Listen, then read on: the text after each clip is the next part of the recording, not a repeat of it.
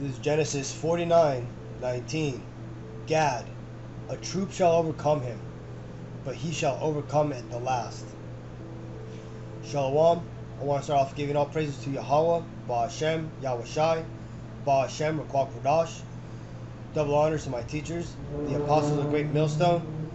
Peace and mercy to the elect. And Shalom to the 1/3 of Yasharallah, also known as Israel, who today are known as the Negroes, Latinos, and Native Americans, who before losing their true heritage were known as the Israelites of the Holy Bible, or the children of God. Now, in today's lesson, I want to go ahead and get into a recent story about the tribe of Gad. Now, the tribe of Gad, those today would be the Native American nations, the Native Indians who dwelt in North America. In the Bible, you have Jacob's family, Jacob's name was changed to Israel. Now, Jacob had two wives and two concubines. You have Leah here, who had the servant named Ziplah, and you had Leah's sister Rachel, who had the servant Bilhah. Now, Jacob, our forefather, he had relations with all these four women, and from these four women, he produced the 12 tribes, or his 12 sons. And then one of his sons, Joseph, had two children named Manasseh and Ephraim, who replaced Joseph and Dan. Now, back to Gad. Gad comes out of the line of Ziplah, right? So he would be closest to the people we know today as the Brazilians, Venezuelans, and basically the southmost part of Southern America. Now, Gad, like I said, makes up the North American Indians. Now, how did Gad and the rest of the 10 tribes come over here? They came over here during circa 700 BC, which basically would give them about 1800 years before they would be found by Christopher Columbus and those who came after him to the New World. Now, this is recorded in first as a prophecy in Deuteronomy 28:68, and then later, when that prophecy was fulfilled, at least for half of the nation of the northern tribe, in 2nd Ezra 13:40. Let me get these real quick. This is Deuteronomy 28:68. And Yahweh shall bring thee into Egypt again with ships, by the way whereof I spake unto thee. Thou shalt see it no more again, and there ye shall be sold unto your enemies for bondmen and bondwomen, and no man shall buy you. Now, let me break this one down. Now, this is the last book of the Torah, the 5th book of Deuteronomy. Now, the Torah, or Deuteronomy, explains the curses and the blessings that Moses put in front of the children of Israel before he departed this world. Now, in that lesson, he went ahead and explained how if we did not follow the laws of the Most High, the Lord was going to bring us into Egypt again with ships. Now, Egypt basically means bondage, right? When you look into the word, and also when you see that we will see it no more again, the it is Jerusalem, which is basically right in this area here, and we shall be sold onto our enemies as bondmen and bondwomen, and no man shall save you. Basically means no man's going to redeem us. So we're going to basically go into slavery, and we're going to stay in that lower, destroyed state. Which, when you look at the tribe of Gad on their basically death reservations, that's basically what's happening right now. So now let me go ahead and get 2nd Ezra 13:40 that explains how the 10 tribes came over here. 2nd Ezra 13:40. Those are the 10 tribes which were carried away prisoners out of their own land in the time of Hoshea, whom Salmanasar, the king of Assyria, led away captive. And he's talking about how the northern tribe were taken captive and then taken to Assyria, which is up here. and he carried them over the waters, and some came they into another land. And so came they into another land. But they took this counsel among themselves that they would leave the multitude of the heathens and go forth into a further country where never mankind dwelt, that they might there keep their statutes, which they never kept in their own land. And they entered in through the Euphrates by the narrow places of the river. For the Most High then showed signs for them and held still the flood. But they were passed over, and through that country there was a great way to go, namely of a year and a half, and the same region is called Azarath. This is Azarath, the unknown land, right? Which is south of Babylon the Great. Now, let me get into this article, which is why I'm making this video. I was going online one day and I found this article, and I had known about how the American settler, basically Edom, settling the Americas or stealing Gad's land, how he would hunt the buffalo, right? And I've seen, along with many others, have seen those huge pictures of the buffaloes roaming the wilds, right? And just seeing how massive, excuse me, because they used to basically roam over this whole western land, right? Before Edom came, right?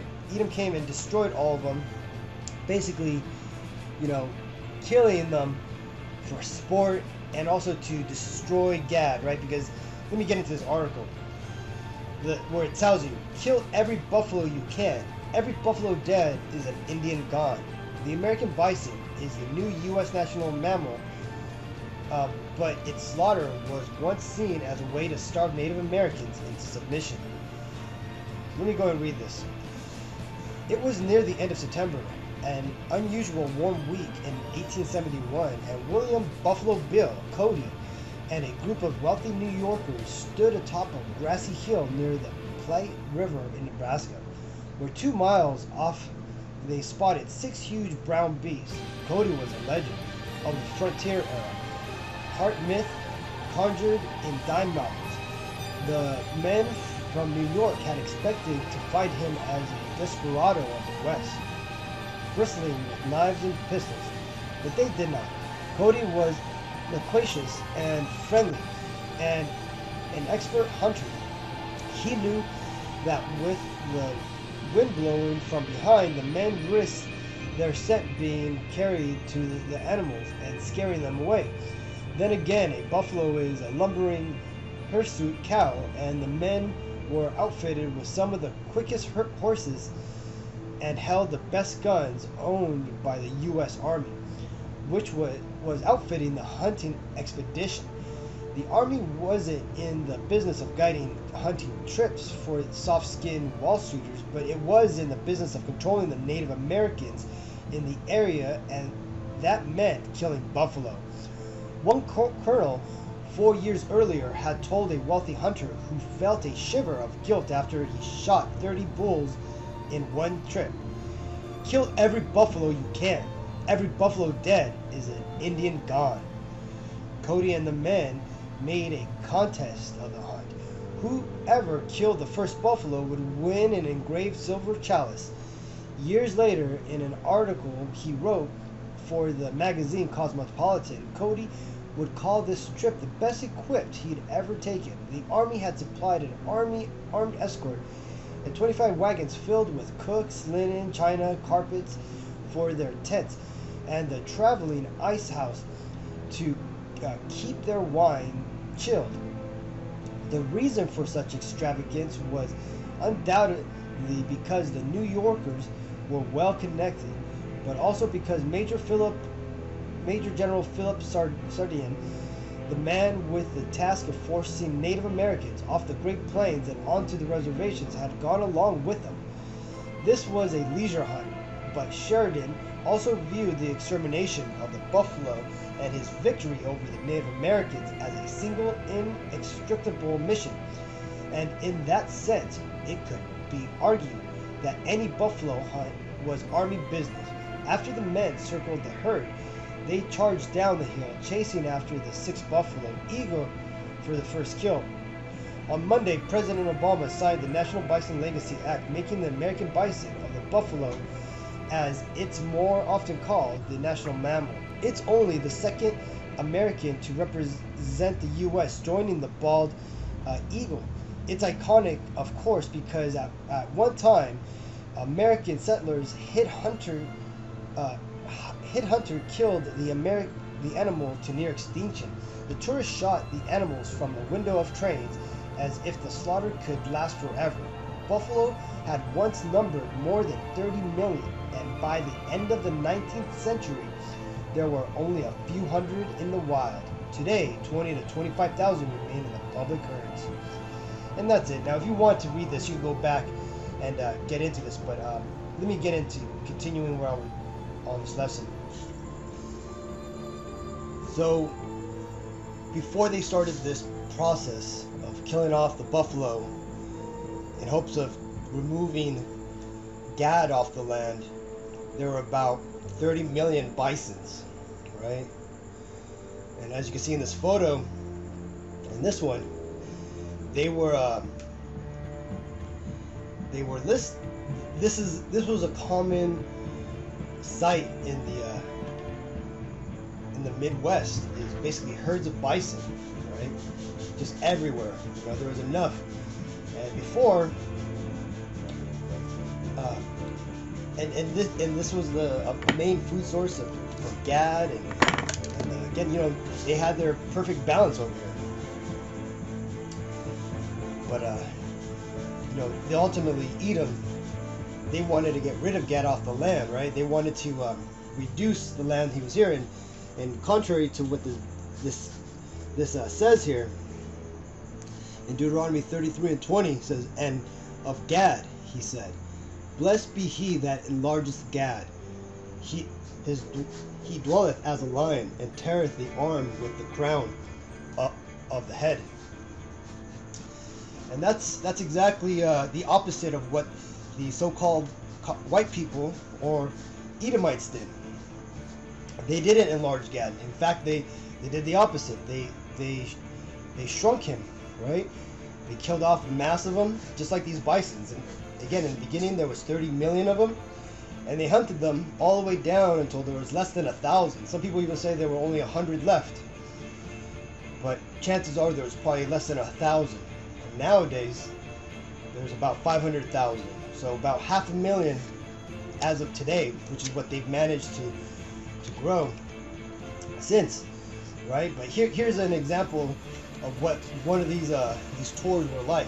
At this season of the year, the herd of buffalo were moving southward to reach the canyon, which contained the grass they exist upon during the winter.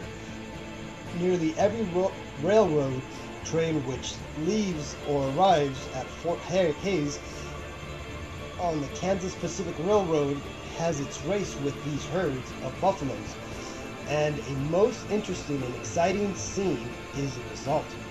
The train is slowed to the rate of speed of about equal to that of the herd. The passengers get out firearms, which are provided for the defense of the train against the Indians, and open from the window and platforms of the cars a fire that resembles a brisk skirmish. Frequently, a young bull will turn at bay for a moment. This exhibition of courage is generally his death warrant, for the whole fire of the train is turned upon him, either killing him or some member of the herd in his immediate vicinity. When the hunt is over, the buffaloes which had been killed are secured, and the choice parts placed in the baggage car, which is at once crowded by passengers, each of whom feel convinced and is ready to assert that he was the shot that brought down the game. Ladies who are passengers on the trains frequently enjoy the sport, and invariably calm all the game at the result of their prowess with the rifle. This solution of the case is, of course, accepted by all gentlemen, and a more excited party of Diana's it would be impossible to imagine, right? And notice here they use the term Diana, right? And Diana, if you know your history with these idols, Diana goes all the way back to Ishtar, right? These freaking Edomites, as you can see them right here shooting at these buffalo, right? They're fucking devils, right? This is the thing that these Edomites do. They destroy nature, right? This is just in their this is just what these devils do, right? Here you can see them taking the pelts, and like I showed earlier, here's that famous photo of the mountain of skulls of bison, right? There were 300 million bisons in North America.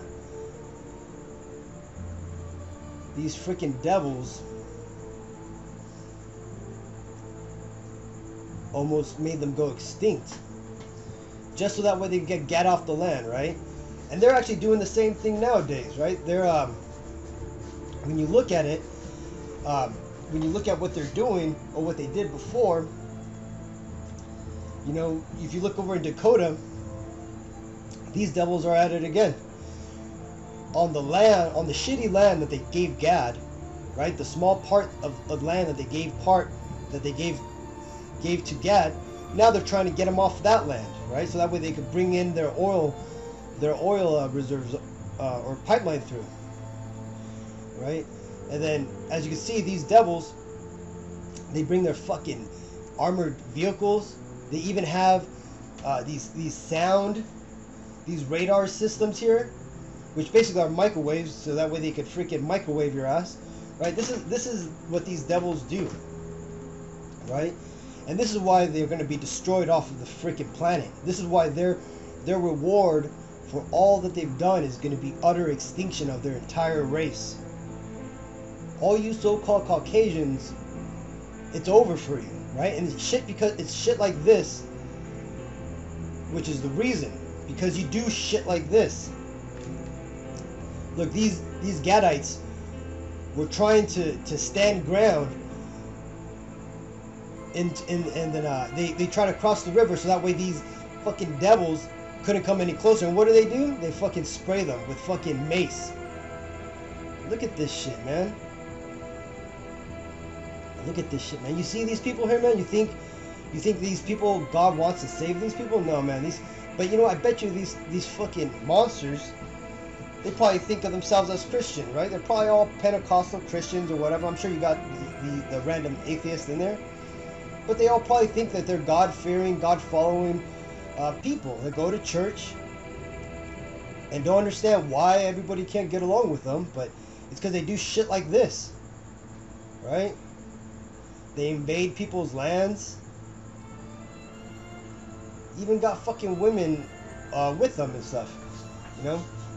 And what they're doing now, they're even now over in Canada, they're trying to push the same thing, another pipeline. Watch this. Racing for Standing Rock type protests in British Columbia and Washington State. Demonstrators led by native groups say the Canadian government is determined to push more oil from the tar sands to the west coast. RT's Alex Mahalovich is in Toronto with more. And the reason why they're trying to push through these pipelines is because America is going to be cutting itself off from the European markets fairly soon. That's what you're seeing with all these trade wars. They're basically going to go against China and Europe and whatnot. And because what's going to happen is America is going to become an isolationist country. They're going to basically deal the majority of their trade with Canada and Mexico. This is why all the trade and all the tariffs are being placed on these other countries, because Trump, he's trying to make America great again, like his slogan goes, right? And doing so, he got to bring the jobs back. And to bring the jobs back, he has to basically get rid of the cheap goods and have them created here. And that's so, but that shit ain't gonna happen because the Lord's gonna come back and destroy him before he even gets to that part. But to do all that, they gotta secure power, you know, here in our homeland, which is why the Dakota pipeline's going and this Canada pipeline is being established now. But here's the thing, these pipelines are all ran by corporations, and these corporations aren't going to sell to America just because they're America. They're going to sell to whoever's the biggest buyer. This has already been talked about. These corporations have no loyalty to America. It's a big issue, with tiny houses standing in the way. This August, the Canadian government is planning to expand the Trans Mountain Pipeline, which travels from the tar sands in Alberta through some of the most pristine nature on Earth, ending at the Pacific Ocean. The pipeline addition would triple the flow of oil to nearly 900,000 barrels a day, a fact many view as a threat to the British Columbia environment, a step backwards for the Canadian Green Movement, and an attack on some native groups in the region who have been negatively affected by the current, much smaller pipeline. Vincent Schilling is an Akwesasne Mohawk and associate editor of Indian Country Today. People have cancer based upon these extraction processes and what leaches into the air. And this pipeline, which has reported over 80 spills since 1961 from TransCanada, crosses over countless waterways. Protesters who are calling themselves the Tiny House Warriors have already begun to wheel tiny houses to where the pipeline expansion is expected to be built. The houses are there to block the way. This is in addition to other demonstrations. Just this past weekend, over 100 First Nations and environmental supporters formed a flotilla in front of the Trans Mountain Terminal in Burnaby, British Columbia, where the pipeline ends. Decades-old Trans Mountain Pipeline was bought by the Canadian government from Texas-based oil giant Kinder Morgan back in May for $3.5 billion US. This after Kinder Morgan put the brakes on the project due to relentless protests against it. Now, the Canadian government has inherited the pipeline and everything that goes with it, which includes both pro and anti-pipeline groups, both who oppose the government's purchase. Many pipeline advocates see the purchase of Trans Mountain as a massive waste of money. Firstly, Kinder Morgan would have built the pipeline for free. Also, there's not much faith that the government's intent to sell the pipeline once it's completed will actually make Canada any money. In fact, many believe it's a losing prospect that could cost taxpayers billions. On the anti-pipeline side, there's a feeling of betrayal from the government that promised to be greener than its predecessors. Some believe the $3.5 billion could have gone towards clean energy instead of more oil infrastructure. Looking at the big picture, a poll released this week shows that the TransCanada pipeline issue has split the nation. Conducted by Ipsos Public Affairs on behalf of Global News, the poll reveals that 42% of respondents support the Canadian government's decision to buy the pipeline, while 42% oppose it. However, for anti-pipeline groups, there is no division. To them, this is a project which must be stopped, and they are willing to put themselves out there. Entire tribal nations have said this is, something that we will fight till what we have to fight for completely. There is people who said that we declare this as a declaration of war on our people and are willing to do what it takes. And I don't mean they're going to incite violence, but they are willing to put their lives on the line. And this type of outrage is expected on both sides of the border. Just south of British Columbia, Washington State is home to a branch of the existing Trans Mountain Pipeline, which feeds to 4 refineries along Puget Sound. Authorities in Canada and the U.S.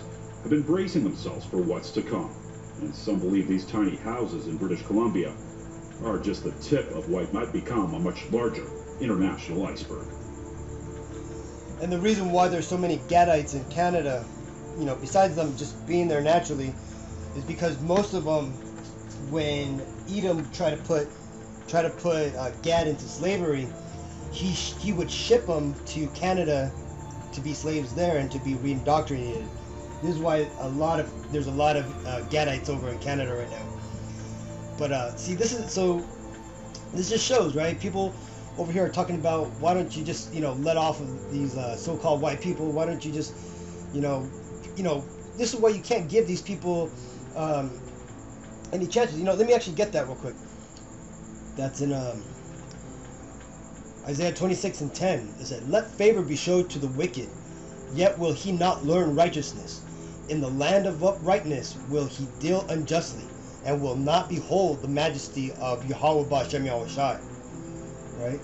And that's why you can't. That's why the Lord, when He comes back, He's going to have to put these Edomites out of power and ultimately put them into subjection, which will ultimately lead to the destruction and end of that of that race. Because again, if you don't realize this, the so-called Caucasians out there are the direct seed line of the devil, right?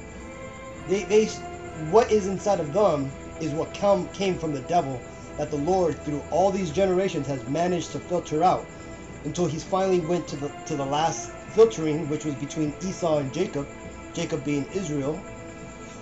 Esau is the last remnant that the Lord was able to remove the seed from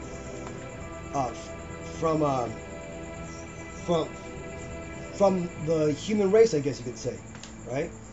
But here's this is what's coming to Esau. This is Revelations 11 and 18. And the nations were angry, and thy wrath is come, and the time of the dead, that they should be judged, and that thou shouldest give reward unto thy servants, the prophets, and to the saints, which all of them, by the way, are going to be Negroes, Latinos, and Native Americans, and them that fear thy name, small and great, and shouldest destroy them which destroy the earth. And who is this? So who has destroyed the world? Who has destroyed the earth? This just being one of the incidents. It's the so-called Edomites, or excuse me, it's the Edomites, so-called Caucasians. So, hopefully this video was edifying, Akim. Till the next time. Barakatha Yahweh, Barakatha Yahweh Shai, Ba'ashem Rakwak Vadash, double honors to my apostles and teachers of Great Millstone. Peace and mercy to the elect, and shalom to the 130 Yasharallah. Shalom.